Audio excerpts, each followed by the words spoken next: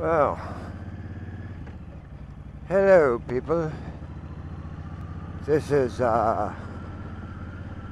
Saturday.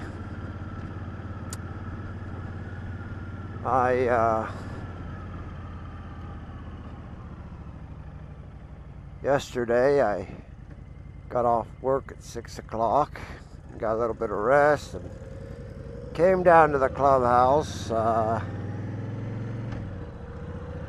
to see who was all left at the meetup. I suppose I visited with some of them for 5 or 10 minutes before they all just started up and leaving. Yeah. The last one left this morning around 9 o'clock, I believe it was. Yep, they had a meetup all week long. Evidently had a pretty good time till I got there, and they started leaving once I got there. Of course, you know, I'm the cleaning guy at the clubhouse, so I went in and started yelling and screaming and hooping and hollering, and who put the papers on the floor, and why does this floor look the way it does, and one whole week and no one knows how to use a sweeper. Look at these filthy dishes. What the heck? There's no trash bag in my brand new trash can. I'm gonna have to clean my trash can. I mean, it wasn't very long and everybody's disgusted with me thoroughly, so they all started leaving. But it didn't bother me in the least, because that's my job, is to make people disgusted at me and leave.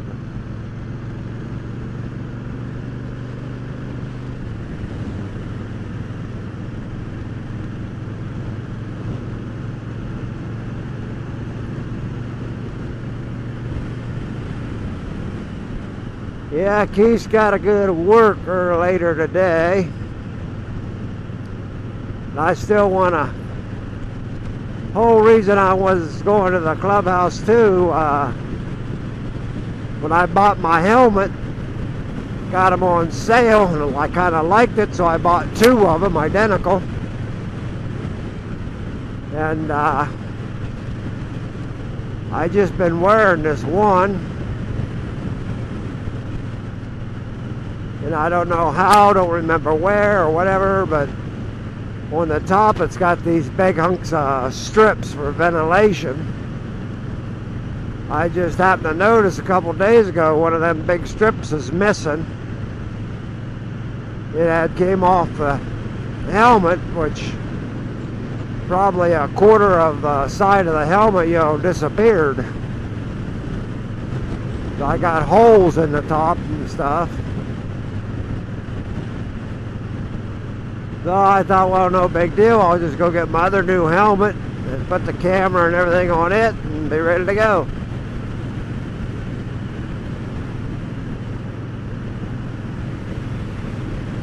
So I want to, get my helmet wherever it may be in there and get my camera on it. That's why it's smart to buy 2 when you buy them. You never know how long one will last.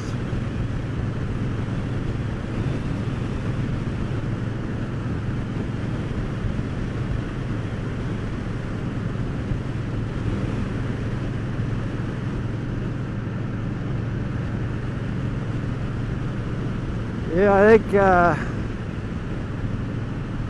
we're going to some sort of cheese house or something like that right now.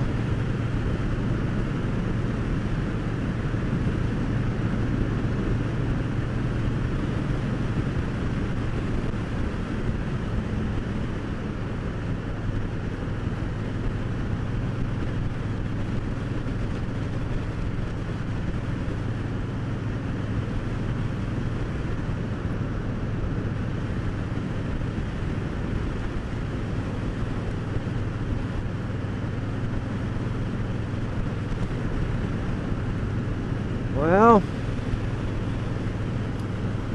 I got one more week of therapy. And I'll be all done with that Friday.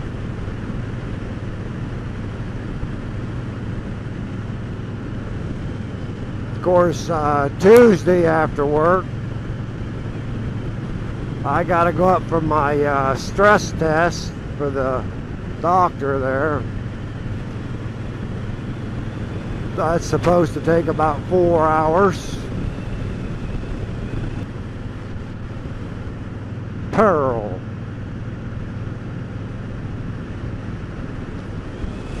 That must be where we're going, the Pearl.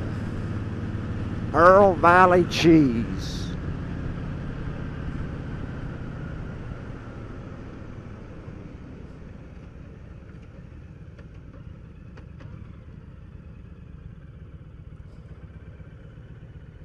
You guys ever been to Pearl Valley cheese? Well, if not, this is your lucky day. 'Cause that's where we're going. The Pearl Valley cheese. And I'll give you 3 guesses what they make at Pearl Valley cheese. Nope. Nope. Nope. There you go. 3 guesses and you guys don't know what they're making at Pearl Valley cheese. Well, I'll tell you, I sure have a pretty stupid viewing audience. Thanks a lot. Well, I suppose I could talk about some of the people that came up to the meetup.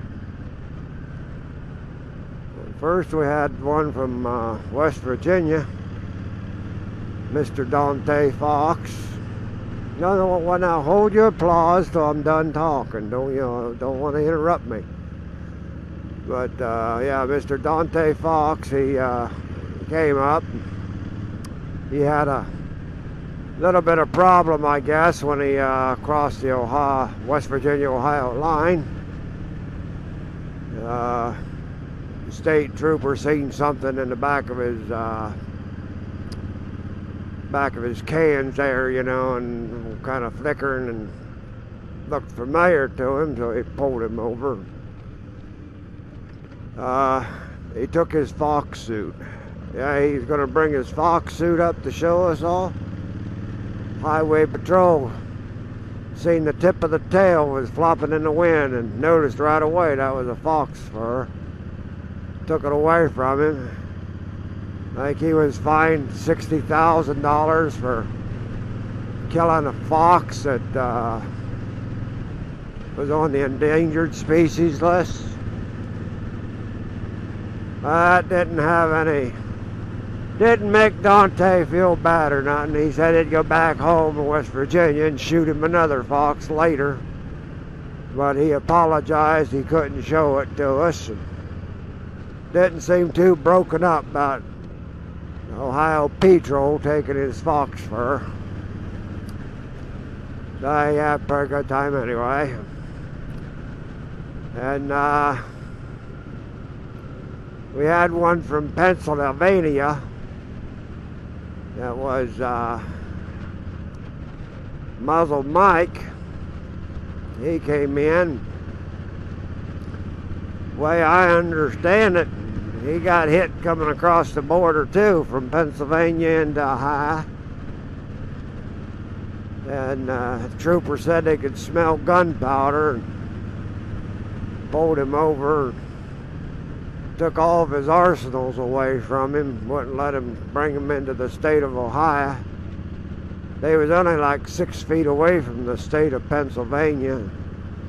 Mike, I guess, tried to plead with him, here, let me just step back in here in Pennsylvania and then I'll take my artillery home and then I'll come back through. And they said, no, we're going to impound it. You're done with it. We're going to keep all your high explosives and stuff like that you're trying to sneak across the border. You know, Mike kept arguing with him that it's only 6 feet. You know, he'll go over there and stand in Pennsylvania where he's permitted to have all these nuclear submarines and tanks and missile destroyers and all this that. And he'd hand them back to him and he'd take them home, and Ohio Highway Patrol would have nothing to do with that. They said, no, we have done confiscated this stuff in the great state of Ohio, and we're going to get rid of it, and you can't have it back. So Mike, he come on up to the meetup. He was pretty distressed and, you know, everything about it. Lost all of his armament and stuff. They even took his armament that he was wearing for a motorcycle. They said, armor's armor, and you're not having none of this stuff in Ohio. But that's the way it is. Okay, I'm going to stop right there with the people that came in, and we're going to look here. We're at the Big Cheese Factory. Yeah, we're at the Big Cheese Factory. Yeah.